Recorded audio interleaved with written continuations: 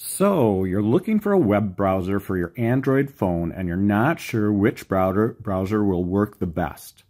This was the question I had from my son, who really enjoys reading manga comics online on various websites where they are published by the artists. I spent a couple hours, actually, more time than I intended to, going through various different apps to see which of these apps would display the manga the best and block the ads that sometimes are on such pages. So which of the browsers worked out first? Well, first of all, both Samsung Internet and Chrome do not resist ads by default. There are ways to add ad blockers, but I was looking for a single app that could block the ads. Kiwi browser allowed the ads, so that one was knocked out right away. Firefox Focus forgot the pages, I believe, immediately after I closed the app. Via crashed every time I tried to use it, or actually it forgot the URL after I closed the app and then reopened the app. DuckDuckGo had an issue as well. I think it was when I shut down the phone and restarted the phone, it would not display the page. It didn't seem to have any cache memory or anything, which was unfortunate because, of course, sometimes when you're reading a story online on a web page, you don't have instant internet access. By trying various different sites, I found that Opera Mini, Firefox, and UC Browser, although they were all initially very good and promising, did not block ads particularly well. In fact, UC Browser and Firefox both allowed ads and pop-ups in some cases. Opera Mini, on the other hand, simply had issues with not being able to return to a web page in some cases after a restart. So that left 5 browsers, and these came from various other websites that recommended them. The first browser, and I'm going to show you various things about these, is Opera. Then we have Brave, Free Adblocker Browser, and Vivaldi Browser. So here's the page I was looking at. You can see it. A few things I was looking for is how it displayed, how it scrolled, if it could hold its position on the page if I close the app and reopen the app, and so we'll try that.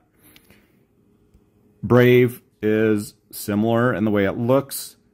I was looking to see, what's the behavior of the URL bar at the top, the address bar, what's the behavior of the navigation bar at the bottom.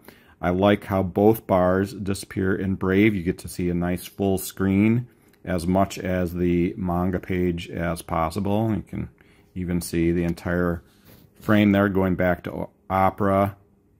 Can't quite see as much because of the navigation bar at the bottom. Free Adblocker Browser. You can get that top address bar to disappear, so then it looks pretty good. Adblock Browser, these are 2 different ones, and there are several ones that say like Adblock, so you have to make sure that you're looking for the one that's got the correct icon and it's made by the correct company. And then Vivaldi Browser. Now a little bit of information about all 5 of these browsers. First of all, going to Opera. Opera's been around for a very long time. On the Amazon Play Store, not the Amazon, Android Play Store, it has 3 million reviews, at least 100 million downloads, 4.3 rating, and on your computer it uses on your phone it uses about 175 megabytes.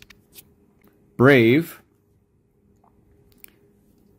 has about 985,000 reviews with over 100 million downloads, a 4.7 rating. It takes up a bit more storage, 323 megabytes.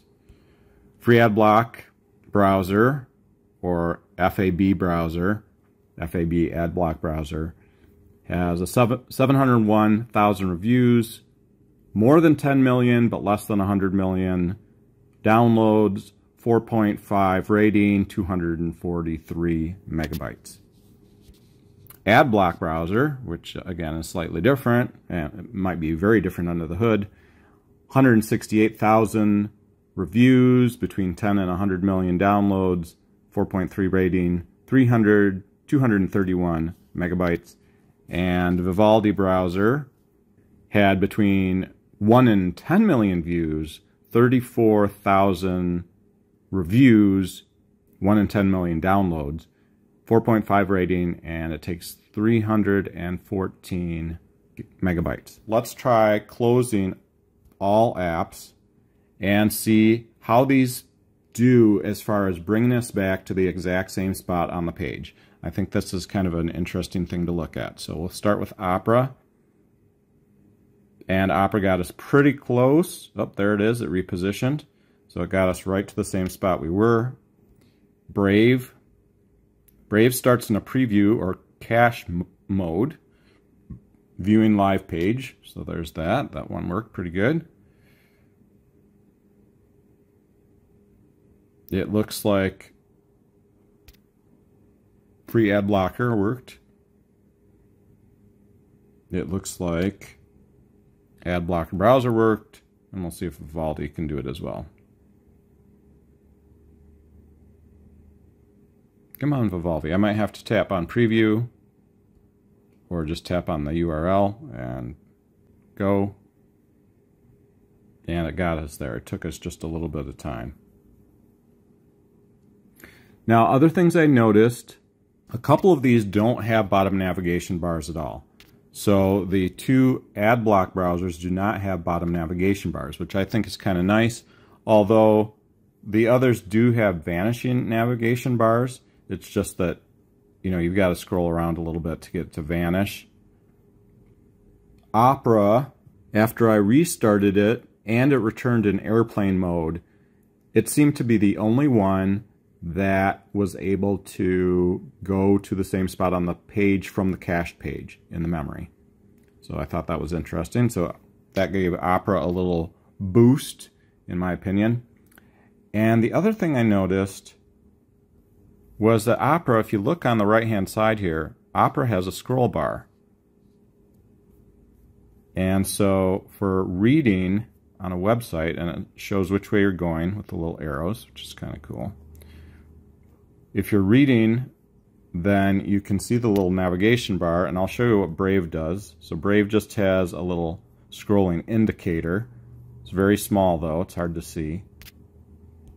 Free Adblock Browser doesn't seem to have any scrolling indicator at all. Adblock Browser doesn't seem to have anything at all. And neither does Vivaldi. So let's close these all again. Let's see it. What I wanted to show actually was going to the bottom of the page and scrolling up a little bit. Okay, and see if the browser, after we close the page, after we close the app, if it can return to that spot on the page, especially if we put it into airplane mode. So we'll test all 5 of these browsers and see what happens. Now I haven't checked closely on all of these for the ability to have a internal VPN. I know that Opera does have an internal VPN. I never tend to use that just because it really slows web page loading down. But I know some people like to use VPN if they are using various websites, I suppose. Okay, so we're going to close all these. Going to go into airplane mode, and then we're going to open them back up and see if it can show us the same spot. So we'll start with Opera. Looks like it passed the test. Brave, in preview mode. It went to the bottom of the page. It did not go exactly back where we wanted it. Adblock Browser did not. It went to the top of the page. Adblock Browser went to the bottom of the page. Vivaldi browser also went to the bottom of the page. Okay. I would say that the one I would most likely recommend for 2 reasons is Opera. Not Opera Mini, but Opera. Not to say that Brave, Free Adblock Browser, or Vivaldi browser are poor. I would say they're good choices as well. And if you don't want a VPN available, then perhaps one or all of those are free of VPN capability. But I would say Opera is probably the winner in my book at the moment because, number one, it did pretty well on returning to the same spot on the page after a close and opening in airplane mode. And it also has the scroll bar. And that scroll bar handle seems like a nice little way to get from the top to the bottom without having to just scroll. Thanks for viewing. If you appreciated this content, please do a thumbs up, and good luck finding the best app for you.